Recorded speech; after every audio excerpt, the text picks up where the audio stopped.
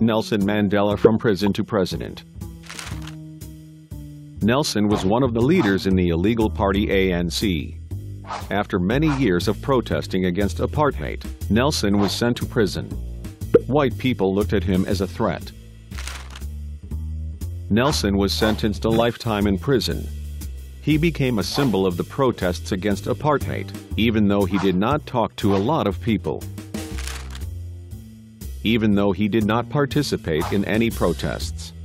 He had done his job.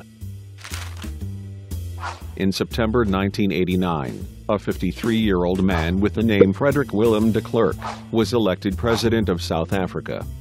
Although de Klerk was a National Party leader, he had promised and was willing to negotiate with the then black political party ANC to solve South Africa's problems.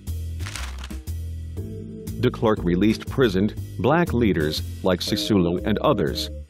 In December 1989, he had a meeting with Nelson. 2 months later, de Klerk announced that the ANC was no longer an illegal group. Not long after he made an even bigger announcement, Nelson Mandela was going to be released from prison after 27 years. On May 10, 1994, Mandela became the first ever black president of South Africa.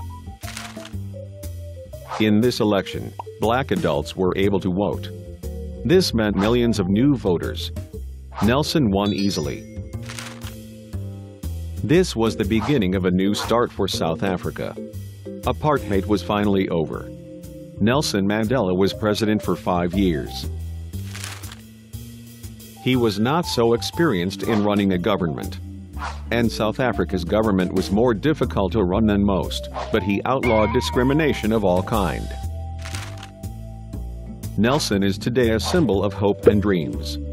His commitment and dedication gives people all over the world motivation to do whatever they want. Today he is a role model to a lot of black people, but also white people.